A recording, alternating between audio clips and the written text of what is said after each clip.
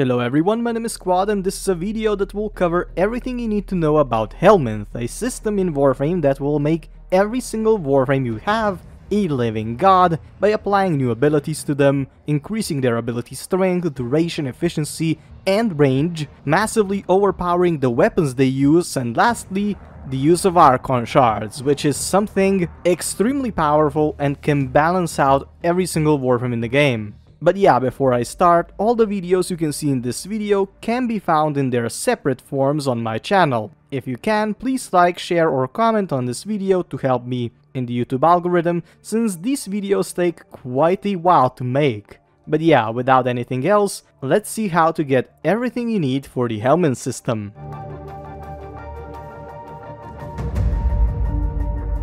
As I said, today we will talk about Helminth and the 3 basic functions it can do. Let me just quickly summarize them. The first function is not that special. You're able to get a new companion and a minor aesthetic operation to remove the pink cyst. The second function is a bit of a mid-game to late-game feature. It will allow you to sacrifice Warframes in order to get abilities out of them, and then use those abilities with other Warframes at a cost of huge amounts of farmable resources. The abilities are also predetermined for every Warframe, so you can't combine everything. And the third function is purely a buff to Warframes that will change your gameplay completely for 1 week. But now let's go over all the functions one by one in more detail. First, the most basic function is available to everyone that has the pink cyst on their Warframe's neck. The pink cyst, what many call space AIDS, does not have any negative effects on your Warframe or your gameplay, but it is not aesthetically pleasing. There is 2 ways you can remove it. The first one is by getting to the back left door coming from the arsenal to the room of Helminth with a chair where it works. So yeah, by sitting on the chair and having the cyst, you can remove it. The door won't open if the cyst is not fully matured, so yeah, you have to wait a bit. With the first function, if you don't know, you can also infuse the cyst into a Kubro egg and get a special companion called Helminth. But this is not the point of this video, so let's go back to the functions of Helminth. The second function requires a segment you can buy from the brother at Necrolysk with mastery rank 8, and you also need to be rank 3 with the Entrati family. What we are looking for is the Helminth segment blueprint, which will cost you 15,000 standing with Entrati and a couple of easy to get resources which you can definitely already afford. Building the segment requires 24 hours, so yeah, you will also have to wait a bit. When the segment is done, pick it up from the foundry and place it into the Helminth. There should be a waypoint. This will allow you to do many things. Let's go over them. There is the Helminth's level on the top, and below it there are Warframe abilities which you will get by sacrificing Warframes to the Helminth. Next to those 2 things there is the Invigoration menu, which is unlocked with another segment and is the third function of Helminth, so just imagine it is not there yet. We will go over it later. Now that you are seated in the chair, the first thing you will need to do is feed the Helminth, which you can do by clicking the Feed Helminth in the bottom right corner. On the right side you will see 6 kinds of materials it needs to work with, and on the left side you will see what you can feed him. If I, for example, click on the Biotics icon on the right side, I will see what I can feed him on the left. The green arrow usually means 30 percentage points up, no arrow means 15 percentage points up, and the red arrow usually means 3 percentage points up. Why usually? Because there is some resources that are exceptions to this rule. For example, Pustulite, which will fill the meter up 2 times more than it should, so for the red arrow, 6 up. It is a very good resource to have. There is also a special group of resources called the Sentient Appetite, which will increase the appetite of Helminth for resources he dislikes, with the red arrow to normal, and the ones from normal to the ones he really wants, so the green arrow. You will need quite a lot of these resources, so be careful with how you use them. Every percentage point of fed material will level up your Helminth by 6.66 experience points, and you can see how much you leveled up by checking the experience on the left upper corner when looking at Helminth. Once you get to 2250, you will unlock its first level, which will allow you to finally be able to subsume warframes, and you will also get 3 subsuming slots, that number meaning how many warframes you can sacrifice to the Helminth. So to repeat myself, subsuming means sacrificing a warframe for one specific ability it can get you. For example, I can sacrifice Caliban to get the Sentient Wrath ability from it and get it on any warframe. Let's sacrifice him now. Subsuming a warframe will get you 1600 Helminth experience, so it is quite good to use. A very important tip also is that you should sacrifice warframes with 0 things on them, Orokin Catalyst, Orokin Reactors, Forma and stuff like that, because you will lose them. Those warframes are going to be gone. I suggest you get them right out of the foundry and sacrifice them right away to avoid hours and hours of lost progress on farming new warframes and stuff like that. A very important thing is also that the warframe needs to be normal, not Prime or Umbra, so good luck with farming Octavia and Inaros and Oberon and Dash. Oh my god, you're in for a treat. Once the warframe is subsumed, it will be sleeping on the wall for 1 day, and after that, you will be able to infuse its ability into other warframes. You can infuse this ability as many times as you want, it is infinite. A small fun aspect of subsuming warframes is also the fact that every single sacrifice will grow a flower, so yeah, it's nice. That's all about subsuming. The next step is infusing the abilities into warframes, which is sometimes completely broken in a good sense and sometimes a massive setback to the user since some abilities are better than others. Let's use our big boy Grendel as an example here. Grendel's abilities don't really suit my playstyle, so I will replace one ability with something I want. For example, the ability Condemn, for which I had to sacrifice Harrow. Every ability you want to infuse will require some amount of resources that Helminth needs. For example, here I need biotics, synthetics and bile. Helminth needs more synthetics, so I will feed him. The amount of Helminth experience you will get with this by infusing abilities into other warframes is 8 experience points per percentage point used in the infusion, so 20 biotics, 62 synthetics and 20 bile summed together and multiplied by 8 equates to about 800 Helminth experience, a little bit over, which is not a lot, but it's still good.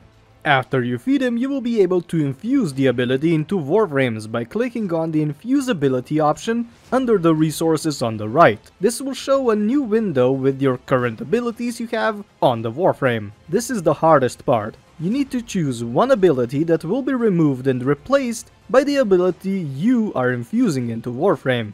Once you are done, you will get another option of choosing which configuration you want this ability to be on. I recommend choosing only one, maybe 2 of the configurations, just because you might not like the ability you infuse. For example, I'll infuse the Condemn ability into the C configuration. I now still have the normal Grendel abilities on the A and B configuration, but the Condemn ability is on the C configuration. If I go into a mission now with the C configuration, I can use Condemn as much as I want and run down enemies in a ball even easier. I love it. By leveling up Helminth, you will get more and more subsumed slots and also new Helminth abilities. I will go over them in a different video in detail, but to let you know, some of them are extremely useful to the point of not being able to play without them. Another tidbit I really need to mention is the restrictions of abilities. There is 3 of them. Some warframes do not allow to have more than one of these same ability type, for example Strength. Mirage here can only get Roar from Rhino in exchange for Eclipse. A bad trade-off if you ask me.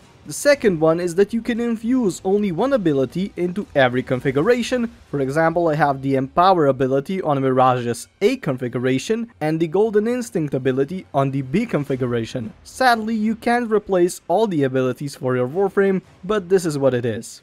And the third tip is actually nice. The augments or abilities that are infused into your warframes can be used on them as well, even though they are not the warframe that it should be. But yeah, that is all about subsuming, so let's now go to the next function, Invigoration. To keep it plain and simple, Invigoration is the best buff to any warframe, but sadly, it is gambly. Let's first look at what we need. First thing we need is the Helminth Invigoration segment blueprint. again from the brother at Necrolisc. To get it, you need to be at least Master rank 8 and rank 5 with the Entrati family, plus you need 30,000 Entrati standing. You also need some resources and 24 hours of waiting when you start crafting the segment in your foundry. Once it is done, you can get the segment to the Helminth and start invigorating Warframes. The invigoration menu is right below where you sit, and it is very easy to use. Every week there will be 3 random Warframes you can invigorate. This week, for example, there is Atlas, Caliban, and Lavos for me. If I go over them, you can see the buffs I will get by invigorating the Warframes. Plus 200% ability strength and 5 jump resets for 7 days is quite good for Atlas. I also love the one for Caliban. Plus 250% damage and plus 25 heal rate. Bonkers. And the last one, Lavos, is even more insane. Just look at those buffs.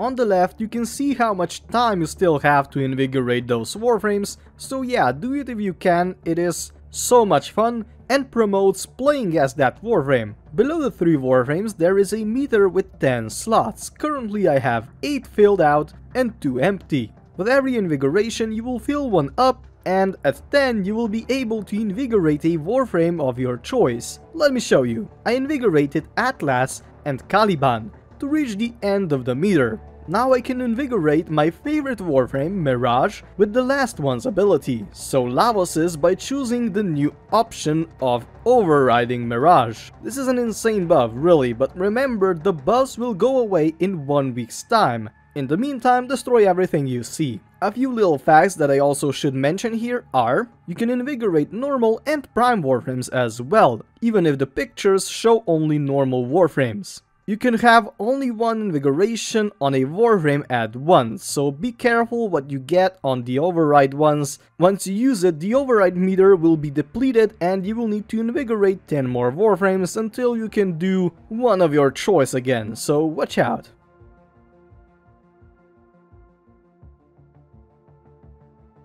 There are 13 abilities in total, and we will go over each one of them. First, I will name the ability, then tell you about the ability injecting cost, and then I will mention some good uses of them, and for real, some of the abilities are playstyle changing.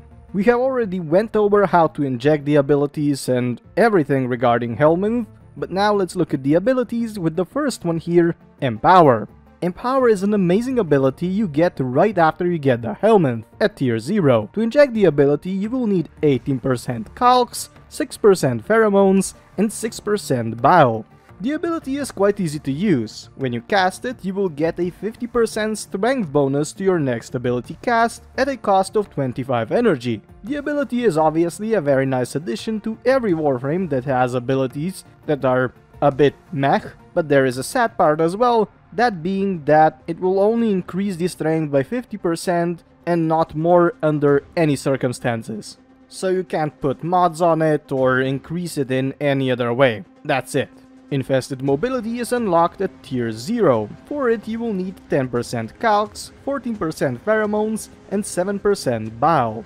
But it does is quite broken sometimes. It costs 50 energy and increases your sprint speed by 60% and your parkour velocity by 30%. This makes your Warframe's fastest fuckboy. The ability sadly lasts only 8 seconds, but obviously can be increased for more, so just run boy run. Imagine being Gauss and using this ability. Just stop. Master Summons is in my opinion one of the best abilities on this list. You get it at tier 0 with the Helminth, and it only costs 6% oxides, 12% calcs, and 5% bile. But the ability does is as follows.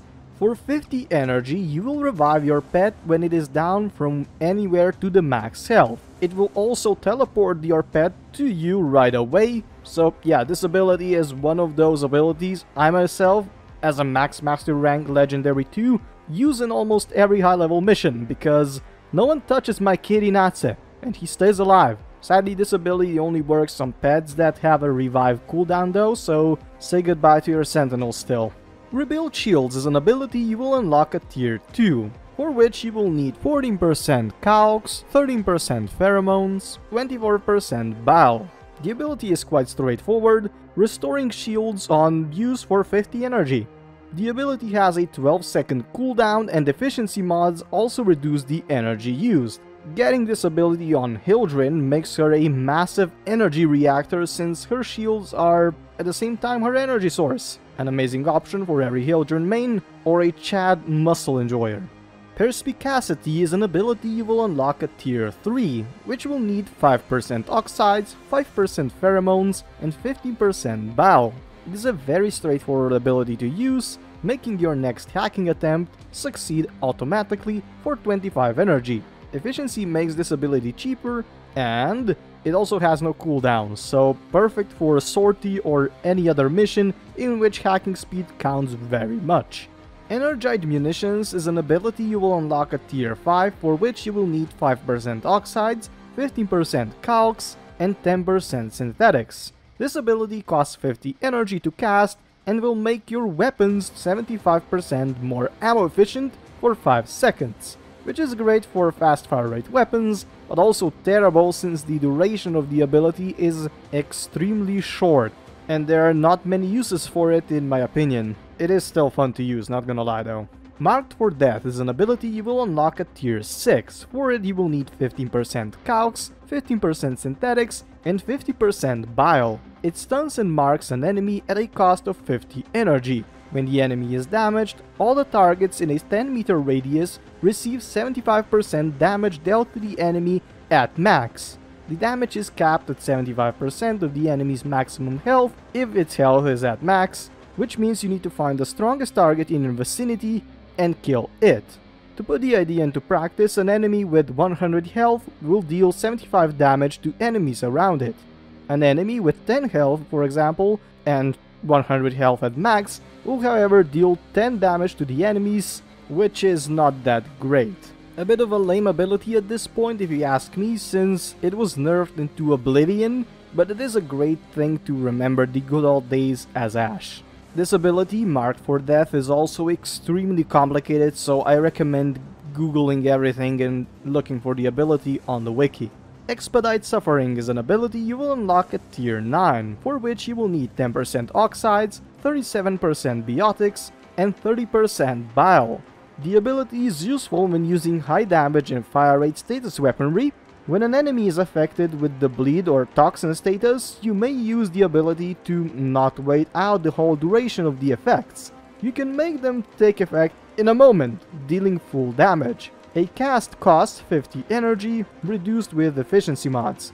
The ability works in a 12-meter radius at max, which can be increased with range mods. The bad part is it only works at a 45-degree angle, so the enemies must be in front of you and quite close. But it is still very useful. I like this ability. Parasitic Armor is an ability you will unlock at tier 11, for which you will need 50% oxides, 20% pheromones, and 20% bile. By using the ability, you will sacrifice shields for armor with 100% conversion at max. The ability will stay as it is for 25 seconds. A cast requires 50 energy, downgraded by efficiency mods, and the duration is increased with, obviously, duration mods. Ability Strength also applies here, altering the conversion rate. For example, at 200% ability strength, you will get 200 armor for 100 shield points. Insanely overpowered, with the only bad part being no shield regeneration. Hideous Resistance is an ability that is freaking amazing. It is unlocked at tier 12 and it costs 23% calx, 45% synthetics, and 14.5% bile. What it does is insanely useful. For 50 energy, it will remove 10 negative status effects affecting you or will protect you from the next 10 negative status effects. Voracious Metastasis is an ability you will unlock at tier 13. For it, you will need 12.5% calx, 35% biotics, and 25% synthetics. The ability is very team-friendly since it does two things. The first and main thing is, well, it restores your health by 500 points over 10 seconds, which is 50 per second. The other function of it is that it will also restore the amount of energy you use with this ability, which is 50, to the players in the affinity range around you. Because of this, you shouldn't use efficiency or duration mods that are positive, since they extend the time of the ability use or lower the amount of energy you give to your squad mates. A very peculiar ability indeed. The Sickening Pulse ability from Helminth unlocked at tier 14 is quite interesting. It will cost you 25% synthetics, 30% pheromones, and 45% bow. It costs 50 energy and it adds more stacks for all the status effects except bleeding, heat, and toxin status effects, which are duplicated and outfitted with refreshed timers. A couple of these status effects act differently. Heat status effects, for example, are combined and doubled, and the timer of all heat procs is refreshed. The current toxin and bleeding status effects affecting the enemy are combined and work as a standalone proc that cannot be affected by this ability again, so you can't quadruple the effect. Electricity and gas status effects add 10 stacks, with each proc in the stack doing combined damage of all the other procs already applied to the enemy. For real, this ability is hella confusing, so I suggest throwing your eye on the wiki page. You will need it. And finally, the last ability, Golden Instinct, is unlocked at tier 15, and it is the dream ability of every Warframe completionist. For it, you will need 25% oxides, 25% biotics, and 25% synthetics. What this ability does is freaking awesome. Upon casting, which costs 50 energy, it will scan an area of 200 meters around you. It will scan for Archon sculptures, medallions, cephalon fragments, curias, rare crates, and even more. If anything is detected, it will spawn a void spark that will point you in the right direction. If there is no void spark, the ability will simply state that the land is barren. I myself love to use this ability with Limbo, and I use it regularly to farm Forma from rare crates on Lua and in the Void. There is so much Forma you can get this way. It's insane.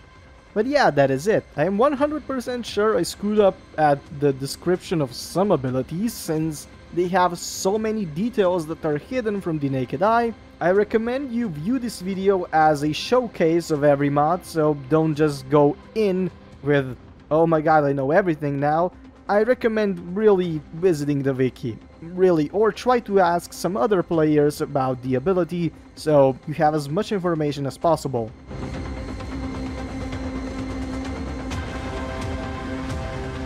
Hello everyone, my name is Quad, and here's just a quick video to let you know what exactly Archon Shards are and how they work. Archon Shards are materials you can only get by doing the weekly Archon Hunt missions after you complete the Veilbreaker quest. The Archon Hunts are basically the same as sorties, just harder sometimes. At the end you will get one of the shards, which you can see beforehand in the Archon Hunt menu. There are 3 kinds of shards, Azure, Amber, and Crimson, and you can do extremely badass stuff with them. But before you can do anything with them, you need to craft the Helminth Archon Shard segment, which you get after completing the Veilbreaker quest. The segment needs to be installed into your Helminth, which should be the easiest thing to do. Sit in the chair and go in the upper left corner, and now you can install the shards. You'll be able to install 5 shards at a time, and each shard will give you 1 buff you can choose. If you have the blue Azure Archon Shard, you can choose between plus 150 health, shield or armor, plus 50 energy, or plus 5 health regen, obviously per second. The yellow Amber Shards are more performance focused, with increased energy orb and health effectiveness, ability casting speed, and parkour velocity, which sounds very freaking fun. And the last Crimson Archon Shard is insanely powerful, since it can get you plus 25 increased damage for a specific weapon type, plus 10% ability strength, and plus 10% ability duration. Yeah, it is just insane. Try and imagine having 5 Crimson Shards on Rhino or Mirage, and max ability strength. We thought we were gods, but we were just false gods. There is another version of the Archon Shards, the Tau Forged version, which give you double the effect of the normal Archon Shard, so 20% strength increase for a Tau Forged Crimson Shard, for example. It's insane, but yeah, you only have 20% chance to actually get the Tau Forged version of the Archon Shard after you kill the Archon. So yeah, there's a lot of gambling here. if you want to change the abilities you have with the Archon Shards, you can also get them off by sacrificing some Helminth resources that you feed the Helminth, so you also won't waste anything. Please let me know what you think of them down in the comments.